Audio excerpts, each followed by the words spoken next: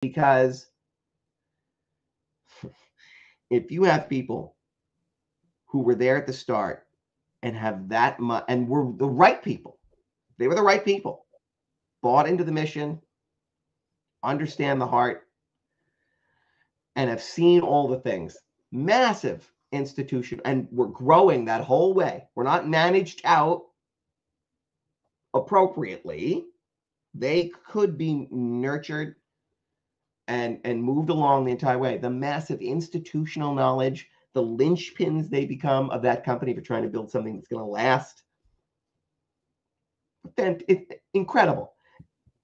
And constantly churning through employees means not only are you losing that kind of continuity, you're losing the feeling of camaraderie and team spirit, because people come and go, doesn't matter.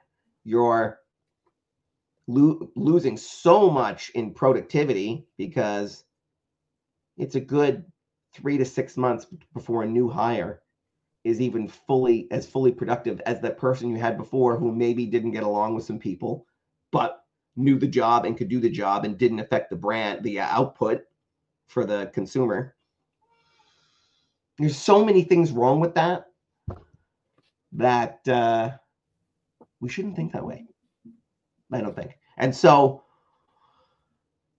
obviously, if you can hire the right people from the start such that they are going to be additive to the very culture that you're trying to build, that would be ideal.